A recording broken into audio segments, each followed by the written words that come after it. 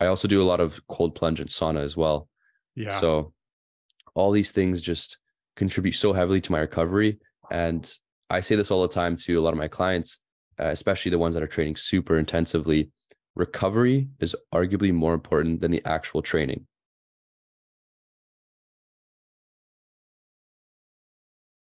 Welcome back to another episode of the Peak Performance Life podcast. Today, I am very excited here to be with Martin Nikolov. Martin is the co-founder of Optimability, which shows you how to live I guess I'll let him explain it, but optimal life to your optimal ability. I might be butchering that, but we'll get into it in a second. He's an Ironman athlete. He's a record-breaking powerlifter. He helps busy professionals optimize all aspects of their health without sacrificing time spent in their business. He's a business student himself, a real estate consultant, a fitness authority, has a wide scope of skills. So we're going to talk. I know a lot of us here are busy professionals, and you hear people all the time saying they don't have time for this or their health gets neglected because they're too busy. At Peak Performance, we always do say, we love the quote of a healthy person has 1,000 wishes, but a sick person has only one. So we believe in prioritizing your health and making that a priority. And so really excited, Martin, to have you and to dive deep into this topic here. Quite the introduction. Thanks for having me, Talor. Awesome. Well, let's tell people a little bit about kind of like your story and how you maybe talk about the Ironmans and the powerlifting and kind of how you got to where you are today. The short version. Absolutely. So I was actually a real estate consultant. I still am. And I was noticing that as I was starting up, my health was kind of on the back burner while I focused, 12, 14-hour days just for real estate. And this was like, I was on the go. I had to eat food. I would go through drive-throughs. I would stay up late for negotiations, sacrifice my sleep. And then I would also, skip workouts just to get extra little bit of work in. And quickly, I noticed that my health was starting to deteriorate. So I figured I got to do something about this. I can't keep this up forever. I'm a young guy. I can get away with so much, but, eventually it'll catch up to me. So that's when I decided to really take my health seriously. And I came across Andrew Huberman. I'm sure most of your viewers will know Andrew Huberman. And, in a non-cheesy way, he did change my life. I instantly fell in love with peak performance, everything to do about health. And then I decided that, it's time that I started applying these techniques to myself. And quickly, I devoured all the books, podcasts, websites, everything. And I decided, hey, I'm starting to live a better life. I feel more optimized, more productive, just more vibrant, more energetic. Why don't I help those around me get that same level? So that's when I started Optimability. Me and my co-founder, we decided that, we've been personal trainers in the past. So why don't we kind of expand into a more holistic approach and start helping people, or more specifically, busy professionals like ourselves? Why don't we start helping them optimize their health without them having to sacrifice time that they should be spending in their business? So that's how Optimability came about. And it's basically a holistic approach where we combine everything you need for health. That's meals, workouts, recovery, specialist referrals, everything into one place. So you can just do your business and then we take care of all that for you. Nice. Very cool. Yeah. Like myself, doing what you're passionate about, helping people improve their health. So there's definitely, I'm sure, a lot of people listening that struggle with that, right? Even myself, even though I prioritize health, still sometimes it's like, have the kids, you got work, a lot of people, I guess I'm fortunate. I think you are as well, where we kind of get to kind of make our own schedule and to a certain extent. Some people don't have that luxury. They have to maybe work a regular kind of normal business hour job. What kind of suggestions, or what are some of the things you've seen maybe from busy professionals that they're neglecting, and what are some of kind of the things that you guys have seen that has worked in terms of them solving that problem?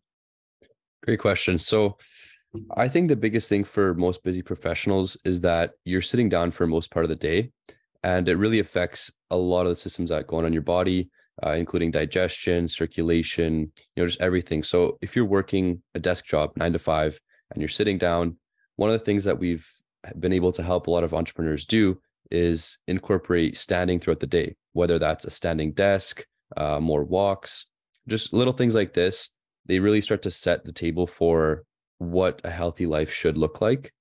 So, standing desks are, they've been kind of laughed at over the past couple of days. It looks like you yourself are at a standing desk. Is that right? Yep, absolutely. Yeah.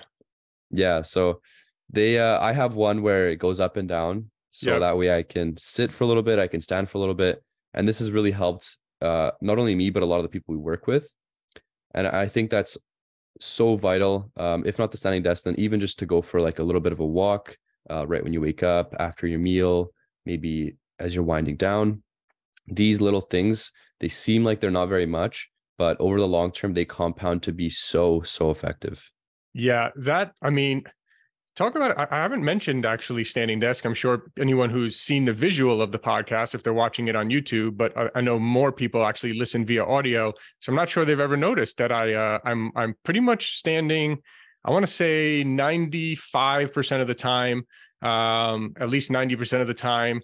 Usually it's only like after my leg workout that I need to that I sit down after doing Mm-hmm. a bunch of squats or deadlifts or something. But for me, it's a humongous difference just in terms of my mental clarity, my physiology, right? Like when you think Tony Robbins always talks about like, think about what does a depressed person look like, right? They're hungover, they're slouched over. And I just notice when I'm sitting, I'm constantly slouched over. I don't have good posture. And for me, it's like my mental energy and clarity is just way, way better when I'm standing throughout the day.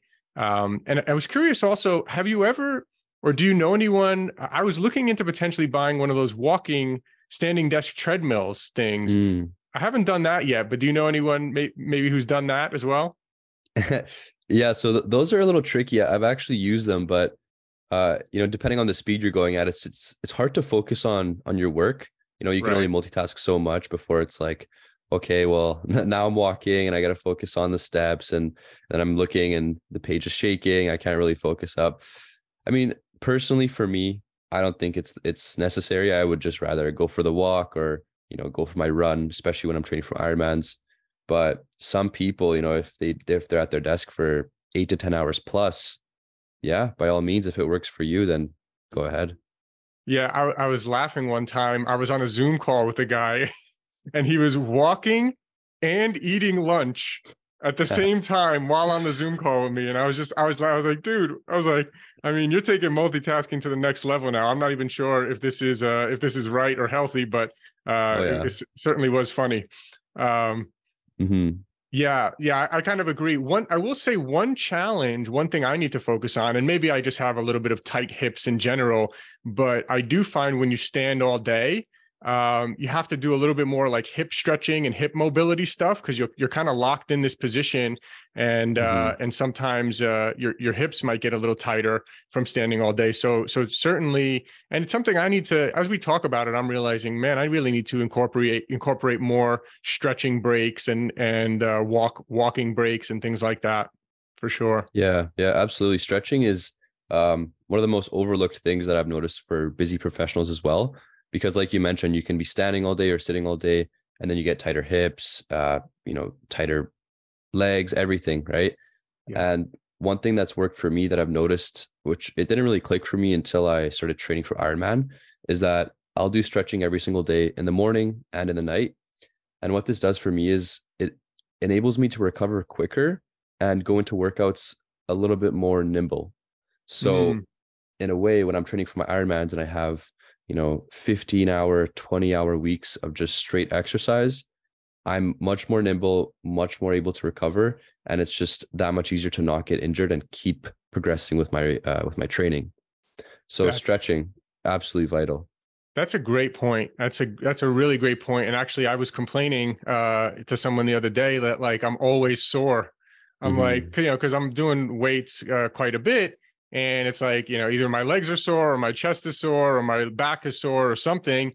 And I'm kind of like, man, I want to kind of figure out a way to resolve that. And I think doing more stretching at night and what do you think about like? Have you heard? A lot of people now are really hating on static stretching before a workout. Hmm. A lot of people are talking about static stretching should be done like either after or later in the day or at another time. And I don't know. I'll tell you what though, if I go into the gym and I'm feeling all stiff, not that I do like, 5 minutes static holds, but stretching my hamstring, stretching my hips, doing some things. I mean, I feel more awake, more nimble, going into my workout. But then recently he's like, no, I heard someone saying, no, it's a total waste of time. I used to waste 30 minutes warming up and stretching. Now I just whatever. But curious your thoughts. Yeah, so I'm not familiar with the exact science of the difference between static stretching and dynamic stretching before a workout, but for me, I've noticed that I've actually switched from static stretching to dynamic stretching, and that's more like movement stretches. At least for me, what I've noticed is that it gets a little bit more blood flow into the muscles. Mm. So static stretching is more, it's less movement. It's more so staying there, holding the position, and just really breathing into the muscle. And that's great. I still do static stretches throughout the day, but I find that before a workout, the number one most important thing to do is to get blood flow into that area that you're about to work out. And for me, at least, dynamic stretching, where you're moving around, maybe swinging your legs, swinging your arms, doing some banded pullovers, that gets that done much more efficiently than the static stretches. Nice. Mm-hmm. Nice. Let me ask you about Ironman. I know there's a lot of people that might be interested in it. And I know I've heard a lot of people who do it. It's pretty intense. What exactly, maybe I guess first define it. I know that there's running, swimming, and cycling. How much of it on each one? And how long does it take usually for you to complete an Ironman or for the average person? And then maybe talk a little bit about your training, how you prepare for one of those. Yeah, absolutely. So Ironman, the distance, if for anybody that's not familiar, you start with a 3.8 kilometer swim, and then right out of the water, you get into the bike for 180 kilometers. And then after the bike, you do a 42.2 kilometer run, a marathon. And then typically that would take, you're allowed 18 hours before it's over. But the world record is, I believe, 7 hours, 40 minutes. And average, I would say, is maybe 11 to 12 hours. So Wow. it quite intensive for sure. I didn't realize it was a full marathon on the running side of things. Oh, yeah. Yeah. Which part is generally, I know obviously a swimmer will say that the swimming is easier, but generally, which part do people find to be the most energy consuming, the hardest?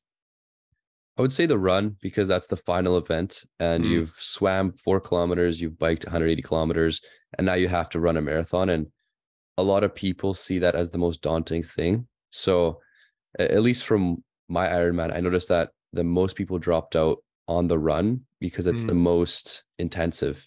Like you're on the bike, you're just pedaling. It's not too bad. On the water, you're floating above it. You're swinging your arms. That's also not too bad. But on the run, you have so much more impact on the ground because you have to move, you have to take steps, your body weight, the gravity, everything contributes. So the run definitely has been a, biggest killer for most people trying to finish an Ironman. And even for me, I thought, halfway through the run, I thought I wasn't going to finish just because I had blisters on my toes, blood was everywhere. A couple of toenails fell off, your discretion. And it wasn't great, but when you finish it, it's just the most amazing feeling, and it's all worth it in the end, all the training, all the hours. So, highly recommended to anybody that's willing to go through the training and, that's looking for some sort of mental toughness endeavor to be completed in their life. Yeah. Wow. That's cool. Yeah, I heard Jesse Itzler recently talking about, he called it a misogi, which was like a once, and every year at least having one big misogi. And, for him, it's usually like some ultra marathon, 100-mile race or Ironman or something. Yeah, man, doing something really hard, right? Certainly there's a sense of accomplishment there. What made you get interested in wanting to do an Ironman like that? Great question. I first started reading self-help about 2-3 years ago, and I came across David Goggins' Can't Hurt Me. I don't know if you're familiar with this book. Oh yeah. It's, by far one of my top 3 still. And it just changed my perspective on what can be done, what can be achieved. especially knowing what he's gone through, his life story. And I was like, well, if he can do it, why can't I? Right. Mm, And the more I started training and, eventually when I finished the Ironman, what went through my head is if I can do this, if I can exercise for 13, 14 hours straight nonstop and just put my mind through that battle, what can't I do? So, it really mm, set a baseline for just what you're able to achieve when you put your head down and focus on something day in and day out. Eventually, you know, things will go your way. And at first it's like, I don't know if you've seen this image, but it's like a person moving a square block and it's super hard to push it. And then as he keeps, giving effort and pushing, it starts to mold into more of a circular block. And before you know it, a couple of months time, couple of years, that circular block is just flowing. All you have to do is just touch it with his finger. And it's like, no effort given. You have everything going your way because you've put all the hours in, and it's so much easier to just go through with it. So, it's been definitely a huge learning journey, but I think the more that I do it, the more everything starts to make sense. And yeah, I'm super grateful for even having the opportunity to read about Goggins and be able to apply that to my own life. yeah, yeah. I got his new. I actually just bought "Can't Hurt Me" for a younger guy that I'm kind of mentoring a little bit. So and recommended that one to him, and then I just bought his new book as well. Mm-hmm. Yeah, crazy story. He's definitely extreme. For some, I know some people, the knock on him might be it's just too extreme. I think you have Mm-hmm. to kind of take everything with a grain of salt. I think it's good to have.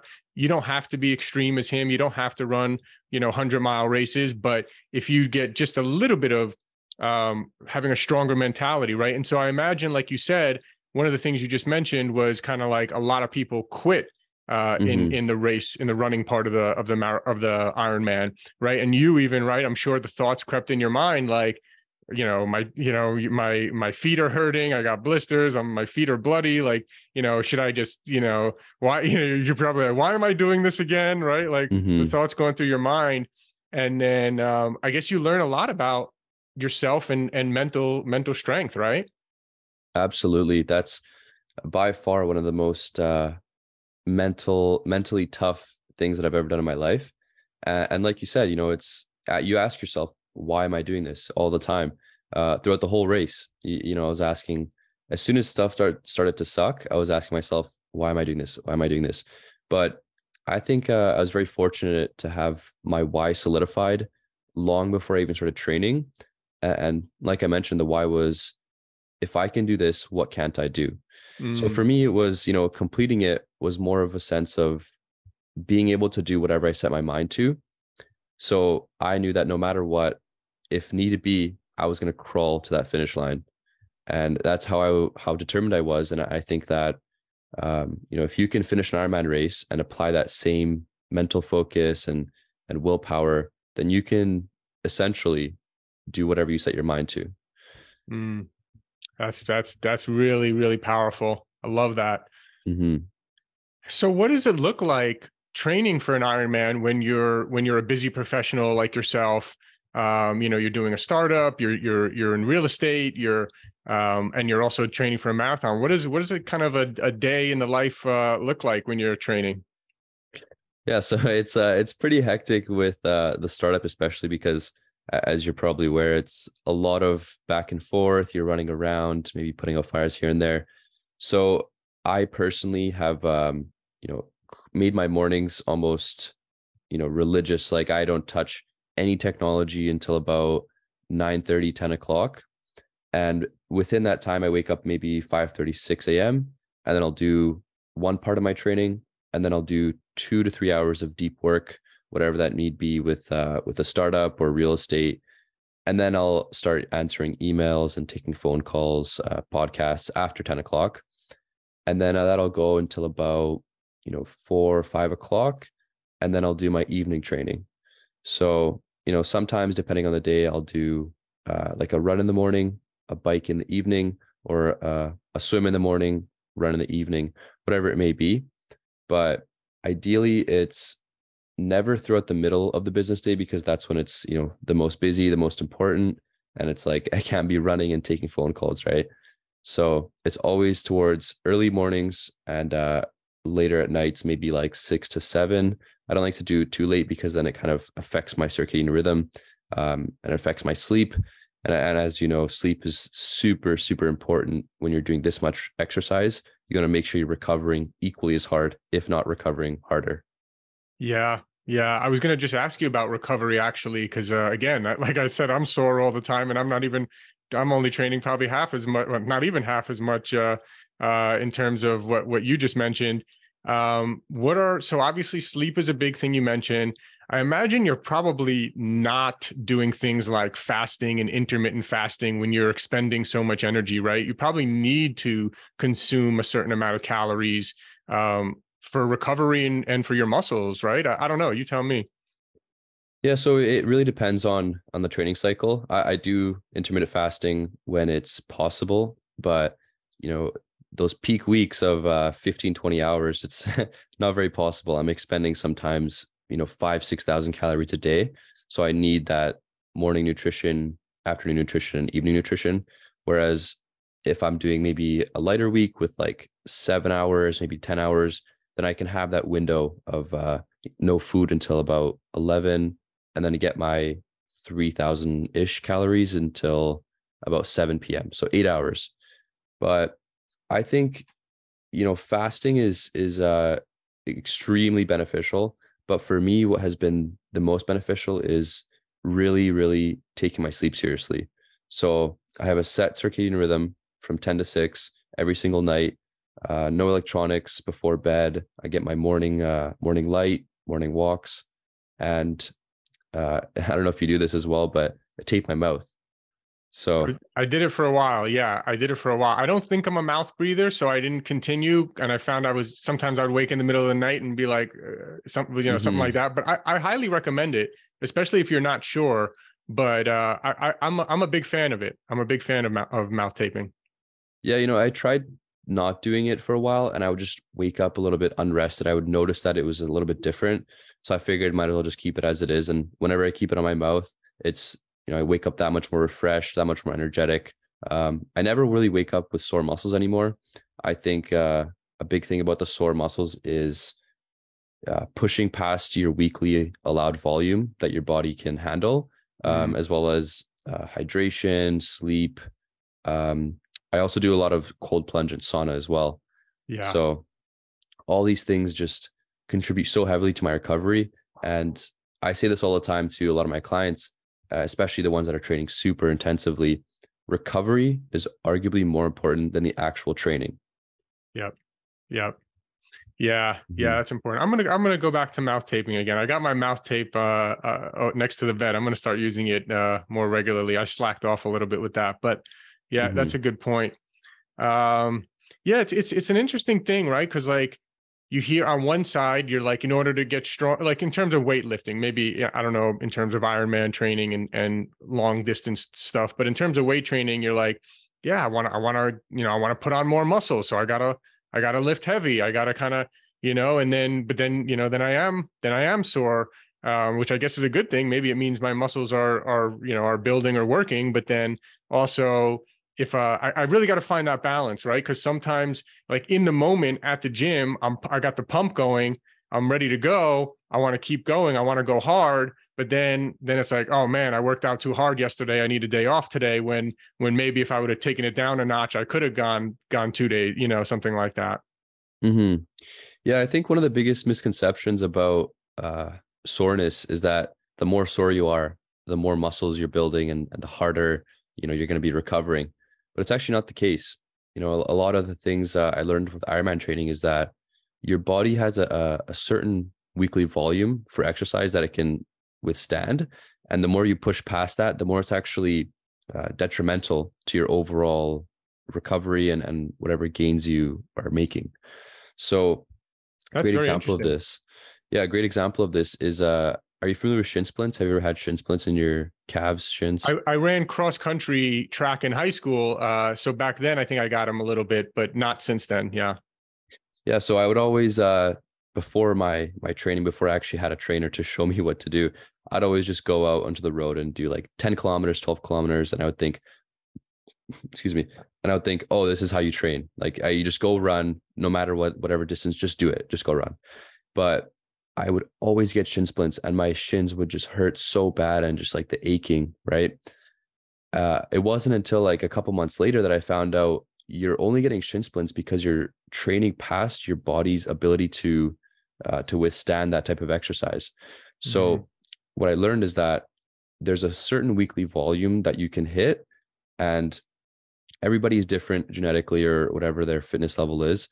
And once you can understand what that weekly volume is before you start having, detrimental effects like shin splints, then you can just go just below it. And then every week progressively overload on top of that. And then that way I was starting with like 30-kilometer weeks. And then the next week, 35, and then 40, then 45, and no shin splints. It blew my mind.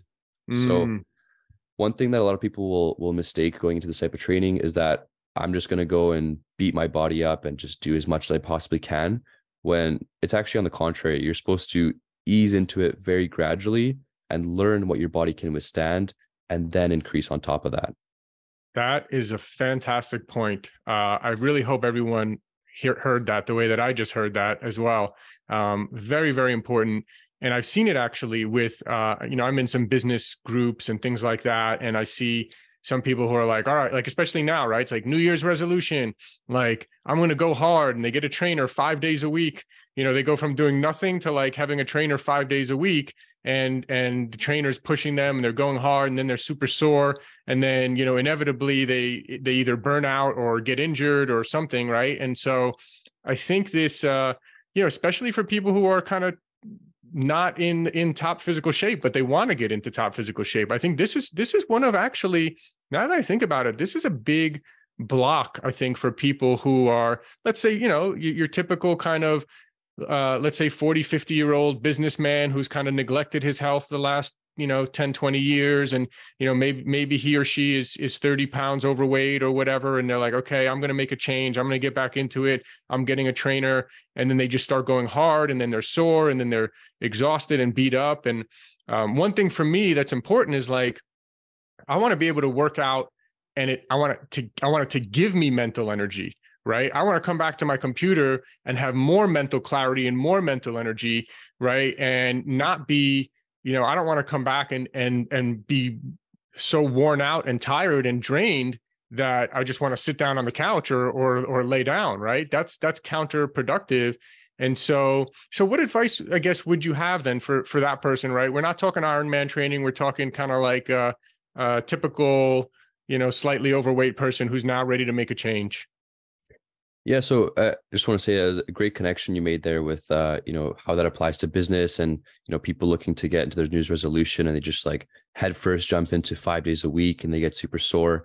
One thing I wanted to add on top of that is it applies to so many parts of life, especially I've seen it with like habits, and people will set all these habits, read an hour a day, drink 4 liters of water, exercise, sleep 8 hours, no caffeine, things like this.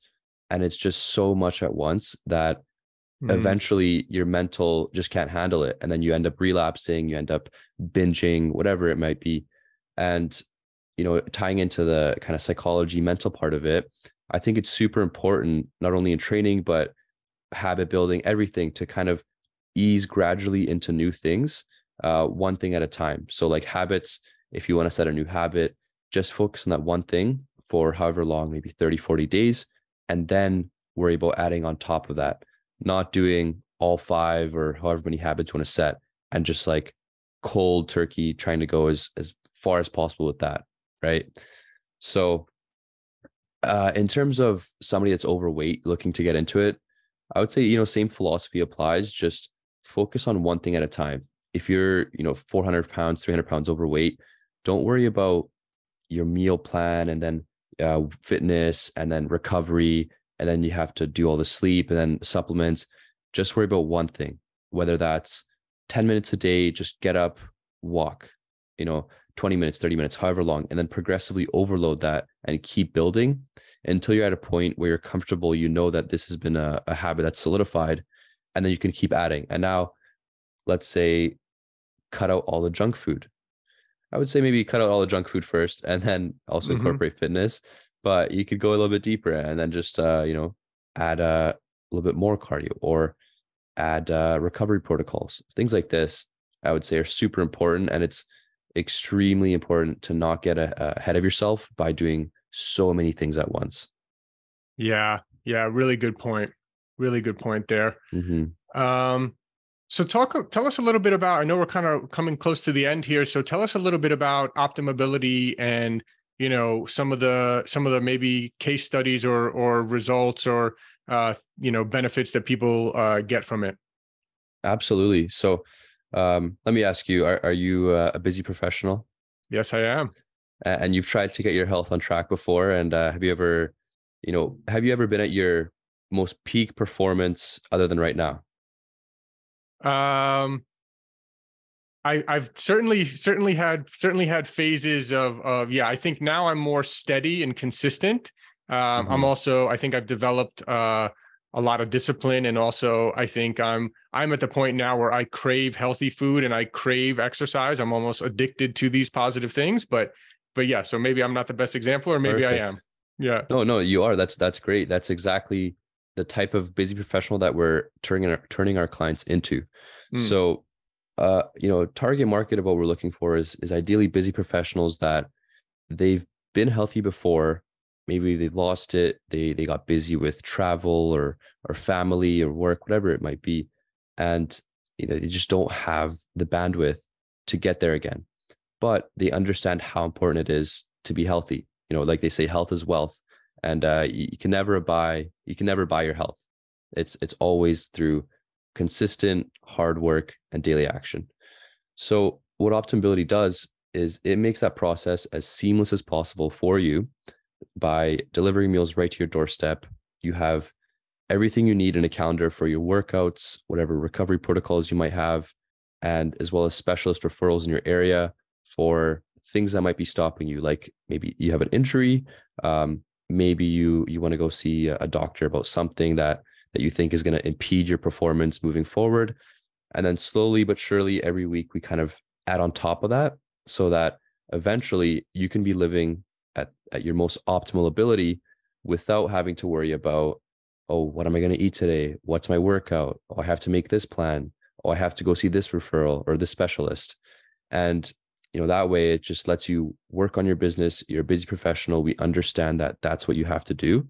But at the same time, what good is all the money you're making if you can't live well into your 60s, 70s, 80s, maybe even 90s with where your health is? So that's kind of what we encompass. We try to put everything together in a simple package for you. And that way it's as easy as possible. You don't have to worry about anything. And just like that.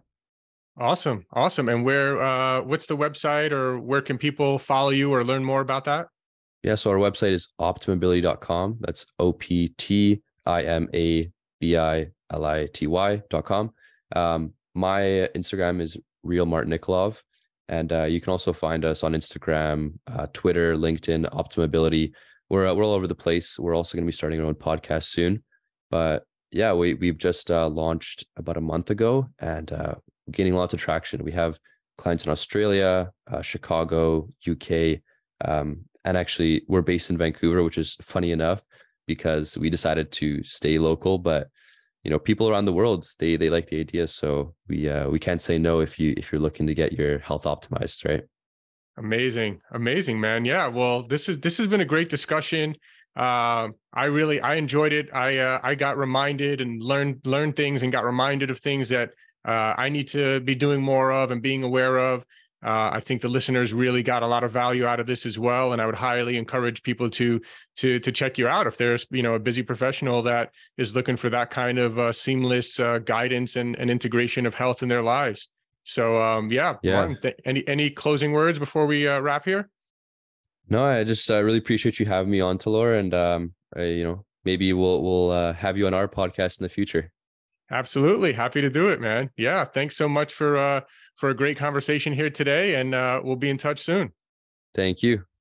Thanks for listening, and just a reminder, if you haven't yet tried any of our Peak Performance products, you get 20% off your first order. We have one of the largest selection of USDA certified organic superfood powders, as well as very high quality supplements, and you get 20% off your first order at buypeakperformance.com. That's www.buypeakperformance.com.